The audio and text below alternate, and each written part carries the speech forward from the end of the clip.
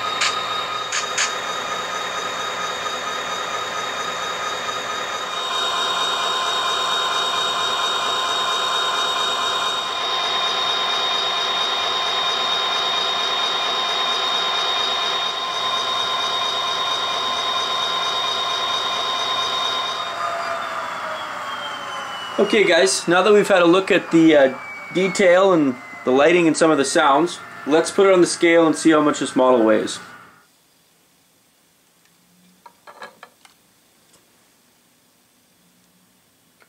$397 grams. That's 14 ounces dead even. The heaviest locomotive I've weighed during these tests is a Cato SD90 43 Mac, which weighed 618 grams, and the lightest locomotive I've weighed is the Intermountain SD40-2W, which weighed in at 373 grams. So this is slightly heavier than that, but it's not bad because this is a smaller locomotive. So let's move on and test the Drawbar Push-Pull on this engine. So for those of you who've followed along with me doing these reviews, you know that I always do 3 pull tests and take the average of it. So I'll do 3 pull tests, take the average, give us an average drawbar pull, and then I'll do 3 push tests and we'll take an average of that to give us the drawbar push capabilities of this locomotive.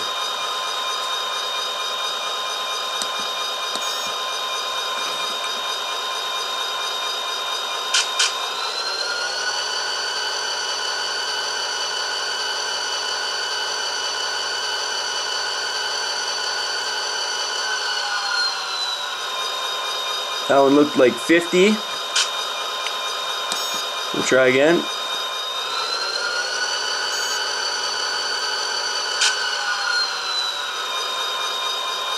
We got 60 that time. So one more.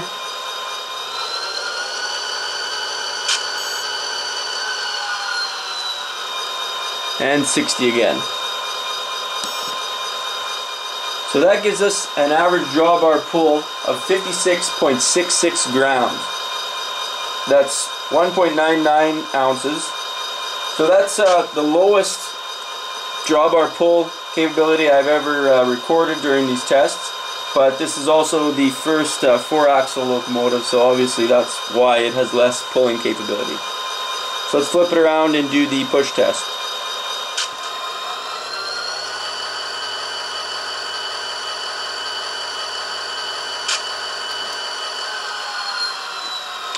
So we saw 55 there. Run it again.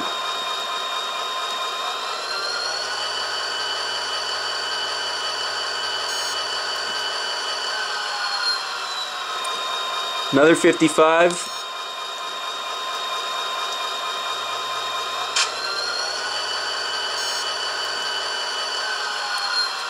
And 55 again. So that's dead on the money. 3 tests, 55 grams of drawbar push each time. That is 1.94 ounces. So again, we're on the low end, but this is a 4-axle locomotive, so we expect quite a bit less capabilities when it comes to what it can pull or push. So let's go back down to track level and just have a quick talk about the sound and lighting on this model. Okay guys, so at the risk of sounding like a broken record when I review these Soundtraxx Tsunami equipped locomotives, the sound is good on them, especially this small engine. For the amount of space they'd have to put a speaker in here, it's pretty good. And the sounds that you are hearing are the tuning that I do with JMRI after I get them. I always turn the prime mover down quite a bit, and then turn like the horn and the bell and stuff like that up, and then I also use the equalizer to crank the low end all the way up on the 8-channel EQ or wherever it is. So the sound is really good. I'm not going to say much more on it. Everybody's heard it's got the 645 prime mover in it. Sounds great. You just turn that prime mover down a little bit, and for me personally, that's the way I like them, and I think they sound really good. As far as lighting goes, it's always the same thing I say when we're doing these Athearn Genesis models. They use the incandescent bulbs, and I got nothing against the look of them. I think they look alright, but what I don't like is that they're going to burn out.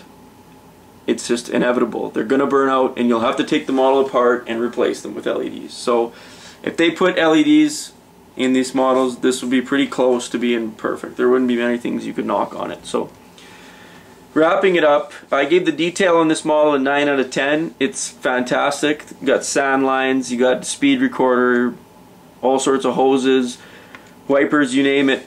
It looks great. So 9 out of 10 for detail. For operation and drivetrain, I gave it an 8.5 out of 10. Like, for what it weighs, being heavier than an Intermountain SD40-2W with 6 axles, it's pretty impressive that they actually managed to cram another 25 grams into this thing. So weight is really good. I gave that an 8.5 out of 10. As far as operation and drivetrain goes, I gave it an 8.5. It's got a good slow speed, and it's a good runner. It's still not a Cato. It doesn't have a slow speed like a Cato, but it's good. So 8.5 out of 10 for that. Sound, it's got the Soundtraxx Tsunami, so you can go in there and tweak it a bit and get the sounds the way you like them. So for that, I give it an 8.5 out of 10. As well as for the lack of room in this little tiny engine, they've done a pretty good job. And the last thing on my list is lighting, and I gave it a 6 out of 10 only because they're using incandescents and they're gonna burn out eventually. Other than that, this is a fantastic model. Overall, I gave it an 8.1 out of 10, which is a very high score. And like I say, if they put LEDs in this thing and did a pretty good job with them, it would be like a home run. So that's my review, guys. 8.1 out of 10 for the Athearn Genesis GP40-2LW. Thanks again for watching the review, and I'll see you guys next time.